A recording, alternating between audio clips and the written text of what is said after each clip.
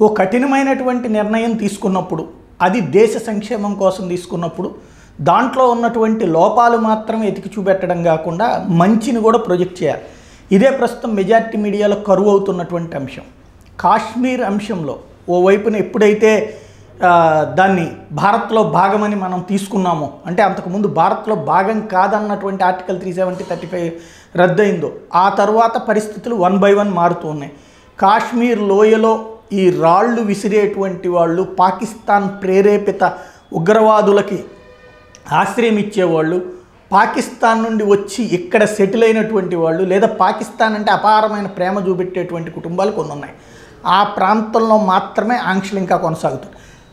మిగతా ప్రాంతంలో జనజీవనం ఆటోమేటిక్గా నడిచిపోతుంది. అటు లడఖ్లో అయితే పండగలు సంబరాలు చేసుకున్నారు, జమ్మూలో కూడా సంబరాలు చేసుకున్నారు, కాశ్మీర్ లోయలో కూడా ఒక యాంగిల్లో ఎవరైతే దళితులు గిరిజనులు వాళ్ళందరూ సంబరాలు చేసుకున్నారు.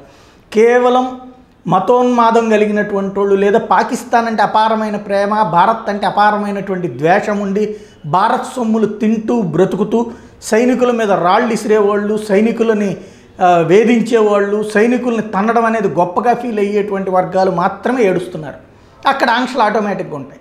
కానీ ఈ పాజిటివ్ స్టెప్ పక్కకి వెళ్ళిపోయి ఈ నెగిటివ్ స్టెప్ను ప్రొజెక్ట్ చేసేటువంటి కార్యక్రమం అయితే ఇంటర్నేషనల్ మీడియాలో ఉన్నటువంటి ఒక సెక్షను, భారతదేశంలో ఉన్నటువంటి మీడియాలో ఉన్నటువంటి ఒక సెక్షన్, వీళ్ళకి నరనరాన కూడా ద్వేషపూరితమైనటువంటి దేశపు వ్యతిరేక ఆలోచన తత్వం ఎక్కువ.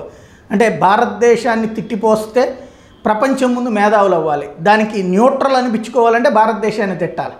అదే సందర్భంలో ఎలాంటి సంఘటనలు ఒక ఇతర దేశాల్లో ఎలాంటివి ఉన్నా సరే అవన్నీ కూడా అక్కడ ఉన్నటువంటి వాళ్ళే దుర్మార్గులు, ఇక్కడ మాత్రం అసలు దేశమే దుర్మార్గం, దేశ ప్రభుత్వమే దుర్మార్గం అనేటువంటి ప్రొజెక్ట్ చేసేటువంటి ప్రయత్నం చేస్తుంటారు. విదేశాల్లో ఉన్నటువంటి వాళ్ళు భారతీయులు కానీ, అలాగే ఇతర రాష్ట్రాల్లో ఉన్నటువంటి భారతీయులు కానీ, తెలుగు వాళ్ళు కానీ గుర్తుపెట్టుకోవాల్సింది ఒకటే, కాశ్మీర్ సమస్యకి సంబంధించినంత వరకు పరిష్కారం అతిపెద్దది తీసుకున్నారు, ప్రాక్టికల్గా జరిగింది. సెకండ్ ప్యాటర్న్ ఏంటంటే ఇప్పటికీ ఇందులో నిరసనల గళం ఒక 20% ఉంటుంది, 80% మంది ప్రజలు సంతోషంతో ఉన్నారు. ప్రజాస్వామ్యంలో మెజారిటీ ప్రజల అభిప్రాయం ఉండాలి.